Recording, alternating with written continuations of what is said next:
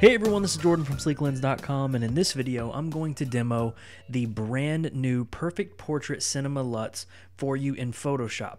Usually LUTs are used for video files, but you can actually use them in Photoshop as well, and they're kind of like actions or presets a little bit. So I'm going to actually demo 3 of them for you here in Photoshop and show you how easy they are to apply to your photos. So I have this photo right here, and I kind of want to make like a cool little blue tone to it. So what I'm going to do is go down here to my adjustment layers down. I'm going to click the little half circle down here. I'm going to click there, and I'm going to choose the color lookup. I'm going to choose color lookup there, and it's going to provide a color lookup properties box here, and you're going to see where it says 3D LUT file. I'm going to click on load 3D LUT, and I'm just going to load another one, so I'm just going to click load 3D LUT here again, and it's going to bring up a dialog box to allow me to choose my LUTs.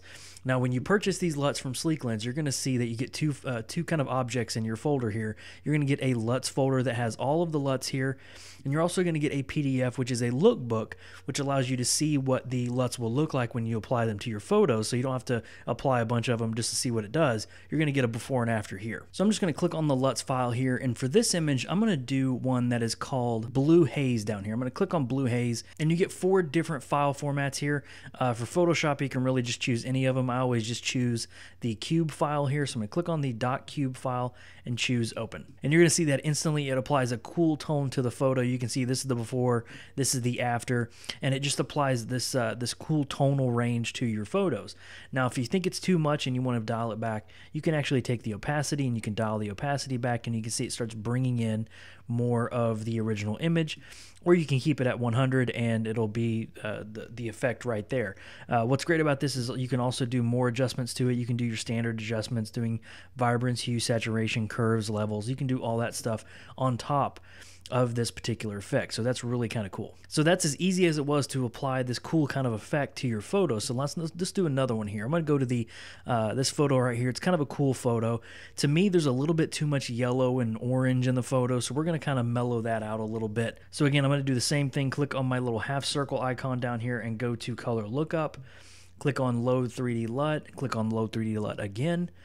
And now I'm going to go back to my LUTs here, and I'm going to choose the, let's sort it there. I'm going to do Cinematic Love right here. Click there and choose the cube file. And you can see it kind of darkens the shadows a little bit, puts a little bit more blue in the image, kind of fades out a little bit of the blacks there. So this is the before. This kind of looks like a kind of a simple snapshot, and this kind of adds that cool cinematic tone to your portrait photos. Really, really kind of nice. I really like the way that looks. So let's look at one more here. I'm going to go to this image here. Really great image. I want to add a little bit of contrast to it. I also want to add a little bit more toning to it as well. So I'm going to do the same thing. Click down here, choose color lookup. Choose load 3D LUT again, and I'm going to go back here, and for this one I'm going to choose the cinematic fade LUT here. So I'm going to click here, choose the cube file, click open, and you can see it really kind of fades in. It adds a little bit of contrast, but also fades in, so these this black shadow area is not as harsh. It really creates a nice cool fading effect, and it was really that easy to apply these LUT files to your images. So I can actually take the opacity down more if I wanted to bring more of that in. Or I can go down here and maybe add some vibrance to your photo, pop that up a little bit, and it looks really kind of cool. So this is the before, and then this is the after. So if you want to check out more of these Perfect Portrait Cinema LUTs, head on over to sleeklens.com, link in the description down below. You can see more before and afters there and get more information about these cool, awesome LUTs. So thank you for joining me in this video. This has been Jordan from Sleeklens, and I'll see you in the next video.